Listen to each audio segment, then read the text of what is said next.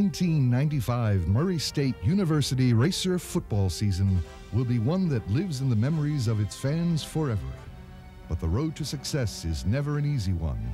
That is why when Houston Nutt was hired 3 years earlier, he laid down the plans for the type of players needed to make a championship caliber team. The first thing is players. First thing always, you start with the family, work inside out. I can't wait to meet with them at 7 o'clock tonight. Got butterflies, and that's where we're going to start right there. Then I'm going to need the seniors. I'm going to need the seniors. How many there is? 8, 10, 12, whatever. That senior has got to be the leaders. They're the ones that are going to have to show us the way. Then I want the juniors to look to the seniors, sophomores, juniors. I want to go all the way down the line. And I want to start right there. I want to make sure academically that we're doing what's right. They're going to learn the definition of class. They're going to learn one thing tonight. They're going to learn the word class. Now, class means a lot of things to a lot of people, but class, the way they're going to learn that word tonight is this. Class means doing what's right when no one's looking. 3 years later, as he watched the team warm up for its first game of the year against Western Kentucky, he could see in his players' eyes that this was a breakthrough, and the Hilltoppers would be its first test. The battle for the red belt has been a fierce one throughout the years, and this one would be no different. On their first possession, the Racers would set the tone for the rest of the season when Mike Cherry hit Derek Cullors in the end zone for what would become the first of many Racer touchdowns. The defense would also set a season-long precedent by attacking Western's running game and holding the Hilltoppers scoreless throughout the first half. In the third quarter, when Cherry hit Jesse Jones in double coverage, everyone present knew that this team and this game were no fluke. Split backfield with Mike Cherry again at the helm. Two-step drop, fake short, now drops back deeper and throws long. Into double coverage, it could be picked off, and it's caught, and it's into the end zone! Touchdown Murray State! Jesse Jones in double coverage somehow came away with the ball, and it's a touchdown Racer. Unbelievable. With the red belt back in their possession, Murray State was off to their next opponents. The Salukis of Southern Illinois were the next team to find out about the big scoring and hard-hitting Racers. On a dry, overcast day, the Murray defense would make the biggest play of the day. With time running out in the first half and Murray up by 4 points, Southern Illinois was driving toward the end zone for what could have been a momentum-changing score.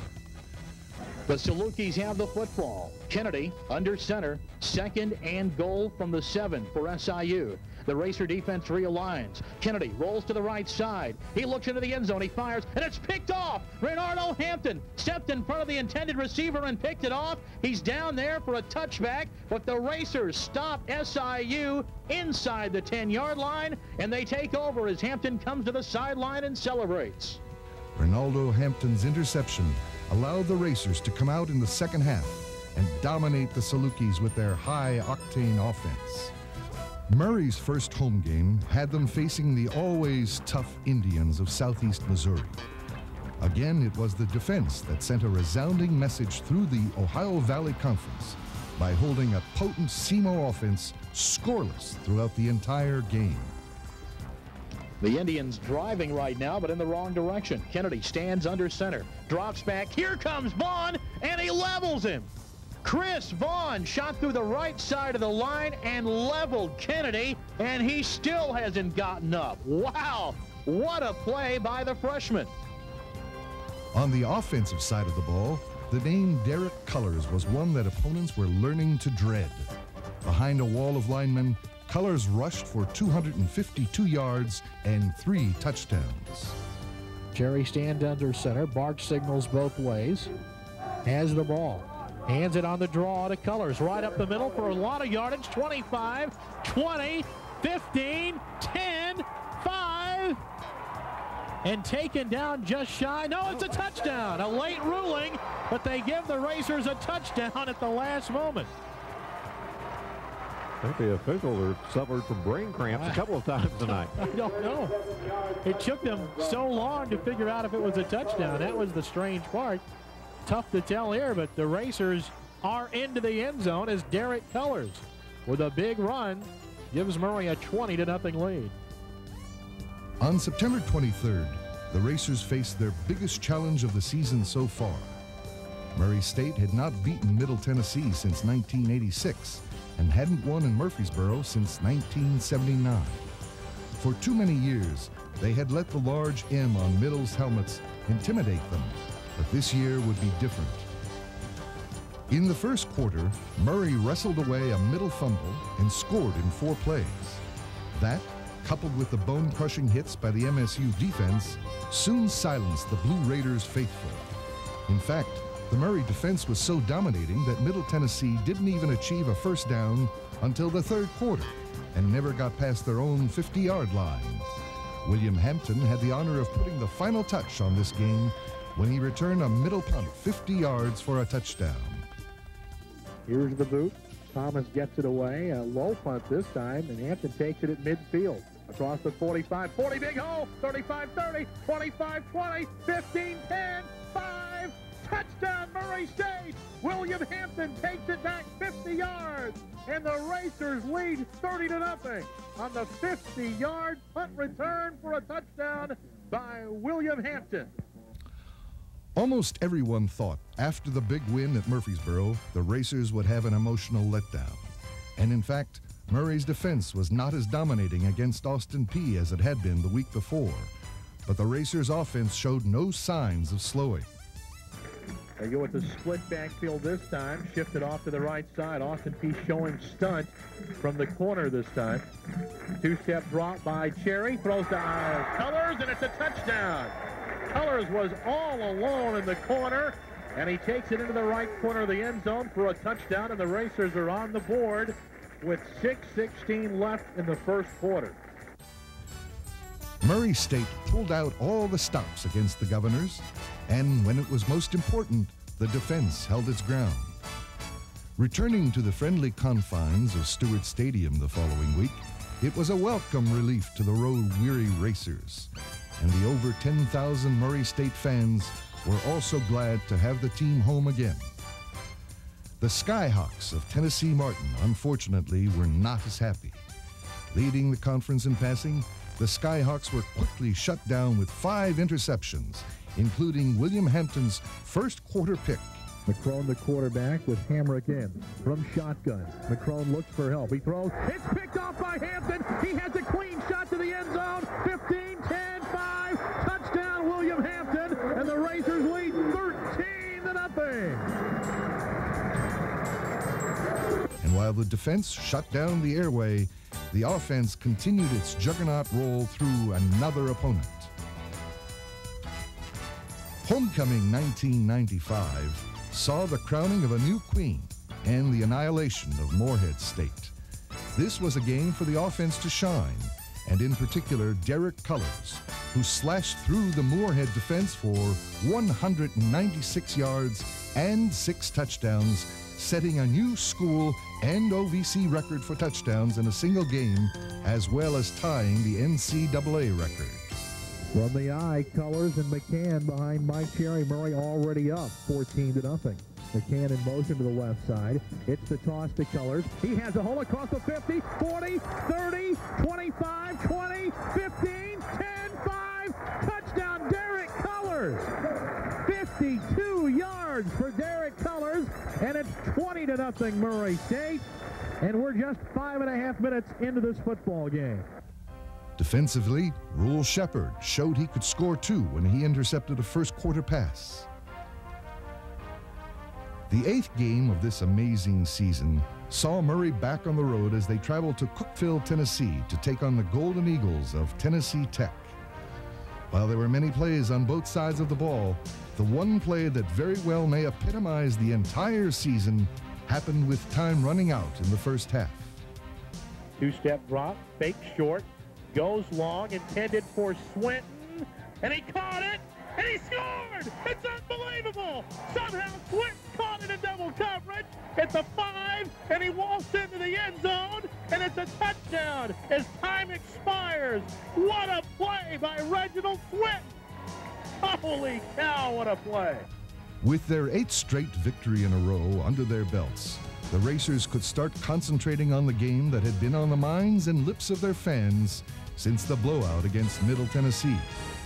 The Colonels of Eastern Kentucky had dominated the OVC for over a decade, and coming into Murray ranked number 4 in the nation, and with a 6-1 record, stood as the only hurdle to a Murray State OVC championship.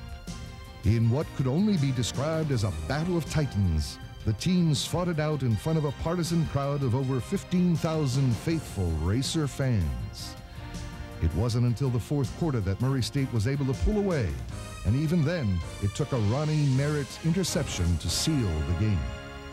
Eastern Kentucky with the ball. It could be a last gasp for them. Luganville in shotgun, takes the snap, fires across the middle, and it's picked off by Ronnie Merritt. That might just do it for the Racers. If they can hang on the final few minutes, they may have defeated Eastern Kentucky. The victory sent the home crowd into ecstasy as the goalposts were torn down and Coach Nutt and his staff received a congratulatory Gatorade shower.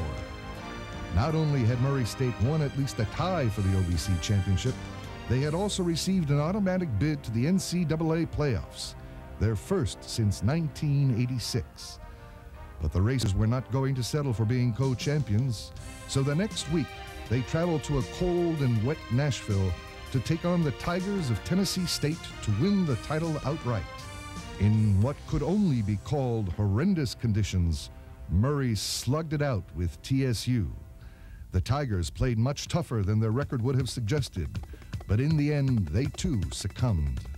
Racers trying to get them lined up. Mike Cherry with some problems on the receivers. He has triplets to the right and saw something he didn't like. They send Swinton in motion to the left side. Colors the lone setback. Play action fake. Across the middle, they have Stevens. He catches it. It's a touchdown. It was tipped, but Stevens kept his eye on the ball and hauled it in, and the Racers get the touchdown after all. The final game of the regular season had the Racers ready to settle one more score. The year before, Western Illinois had embarrassed Murray on their home field, and Coach Nutt had made sure each player remembered the final score. So, when the Leathernecks traveled to Murray, it was payback time. From the eye, Benji Bona is in, hands off to McCann at the 5, and he drives on into the end zone. Unbelievable! Dave McCann with another touchdown. His 4th of the day. He has touched the ball 5 times and has 4 touchdowns. When the final whistle blew, the Racers had not only avenged last year's game, they also had something no other Murray State team had ever had: 11 straight victories in an undefeated season. On the following Saturday, the Racers hosted the first round of the NCAA Division I AA playoffs. Murray had not hosted a playoff game since 1979, and Racer fans were eager for some postseason action. The Panthers of Northern Iowa had a high-scoring offense and an attacking defense, much like the Racers, and when they took the field, it was like two heavyweights slugging it out. It was a battle all afternoon. As one team would score, the other would answer. McCann in colors in the eye behind Mike Cherry. 3rd and goal from the 2.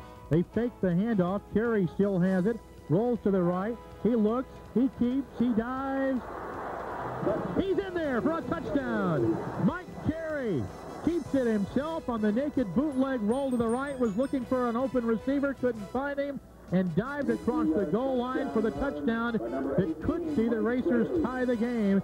The fact that Murray State was not able to advance to the next round of the playoffs did not in any way detract from their amazing season.